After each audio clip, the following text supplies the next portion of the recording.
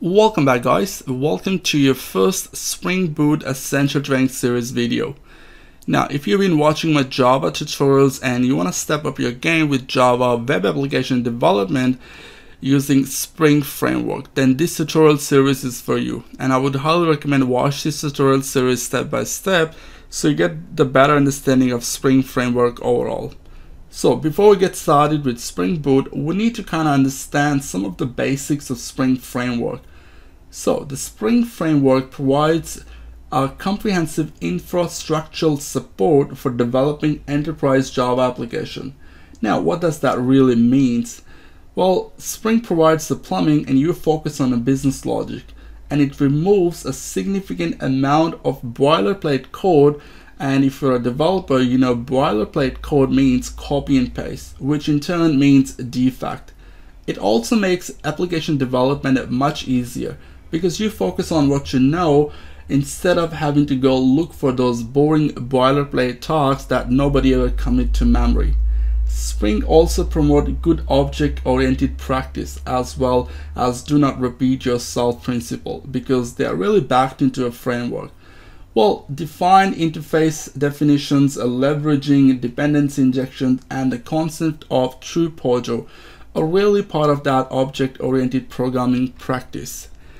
Well, you can see that we are at spring.io website, which is a website for this Spring framework. We're going to click on project. And now we get to this page. Now, Spring has so many projects going on, such as Spring Framework, which basically provides a core support for dependency injection, transaction management, web apps, data access, messaging, and more. We have Spring Data, which provides a consistent approach to a data access, relational or non-relational. We have the Spring Security, which protects your application with a comprehensive and extensible authentication and authorization support. And we have so many more Spring projects going on, such as Spring Mobile, Spring for Android, so you could do this Android development using this framework as well, Spring Web Services, Spring Webflow.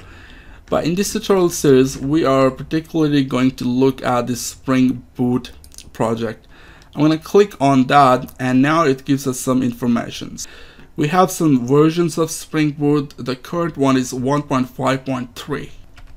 We have the reference and API documentation link. So I'm going to right click and click and open that in a new tab. Let's look at this. Is a documentation for your Spring Boot project.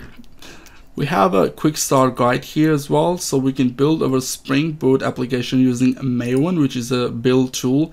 And we have the Gradle support as well. So in the next video, we will create Spring Boot project in IntelliJ IDEA, and I'll show you how to configure your project and make sure that you will be up and running with your web application, which is going to be Hello World application.